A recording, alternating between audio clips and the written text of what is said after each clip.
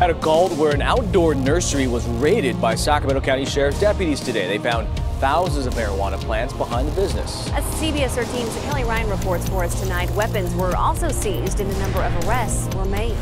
Well, more than $500,000 in marijuana. That is what a Connecticut man is being held for in Maryland tonight after state police find more than 100 pounds of the drug in his car. 24 pounds of marijuana seized along I-95 and now in the hands of Maryland State Police. It's rare that we get 100 pounds. Just after 5 o'clock Saturday night, a state trooper spots a minivan speeding near White Marsh in Baltimore County. State police say this is the van the 67-year-old was traveling in. And once troopers pulled him over, they immediately knew something was suspicious. Called the biggest drug bust in the Jefferson County history, at least in the last 25 years, according to the sheriff's office. Investigators estimate the operation to be worth an estimated $100,000, with more than 40 marijuana plants and 80 packages of weed ready for distribution. An exclusive look inside what once held more than 40 marijuana plants and at least 80 bags of weed ready to be distributed. Looking at the aftermath, you can still see expensive heating lamps hanging in the two grow rooms equipped with piping along the ceiling to irrigate the growing plants. Each room had its own temperature gauge. Sheriff Gary Hutchins says in his 27 years on the job, this was a first. It's about 100 homes across the Sacramento region are under close watch by the FBI. This as federal agents conducted a two-day operation and raided homes suspected to be illegal marijuana grows.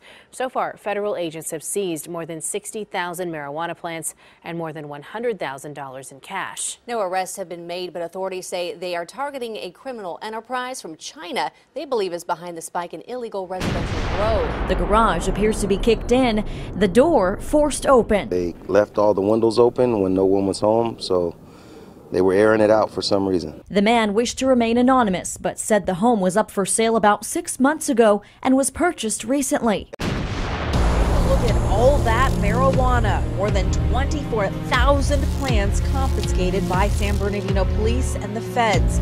The stash looks like something a drug lord would own, but police say the face behind this operation is no El Chapo. Instead, ran by 43-year-old Stephanie Smith from the ritzy area of Pacific Palisades.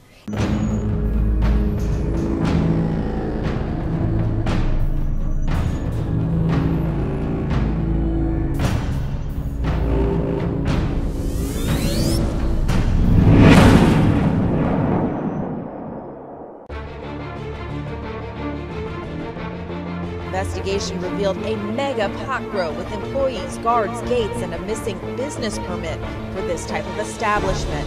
Police say Smith wasn't authorized to grow marijuana on this scale. A red unsafe sign was posted on the building. Smith was questioned Tuesday at her coastal home about what police say could result in a misdemeanor, jail time, and a fine at the state level. Finally tonight, seeing isn't always believing. Anna Werner found that oil truck or school bus you pass on the highway might actually be a front for drug runners. Drug traffickers showed they could mimic the Postal Service or fake overnight delivery with a FedEx truck to carry their product through South Texas. So you can see the hydraulic device there. Sheriff T. Michael O'Connor has even seen a Halliburton oil tanker used. He says if you can think of it, they can clone it. Jorge Medina first stumbled upon the problem in 2007. He got into a car chase with what looked like a Texas Department of Transportation truck. It finally spun out. It had flipped over, and there were black bundles scattered all over. It held nearly a ton of marijuana. Police don't know how many clone vehicles are on the road, but Sheriff O'Connor counts at least 15 seized in the region, carrying 10 tons of marijuana since 2007. More than a ton of pot with an estimated street value of $3 million. The county's top cop calls it Rockdale County's largest marijuana bust ever. And much of the weed was discovered at a warehouse situated right in the middle of a neighborhood filled with families.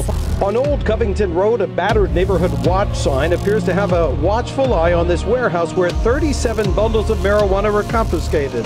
Next door neighbor Tricia Jackson had no idea so much pot was nearby. I wouldn't have guessed that in a million years. That's crazy, so much. But that was less than half of the more than 2,000 pounds confiscated by the Rockdale County Sheriff's Office and Conyers Police. It was a multi-month drug investigation with surveillance on the warehouse. Suspicious activity, we're told, led to a traffic stop on a van last Thursday. That led to Storm here getting to work. Look at this. All of this pot found inside one semi-truck, 20,000 pounds worth. Border Patrol calling it the biggest bust in our state's history.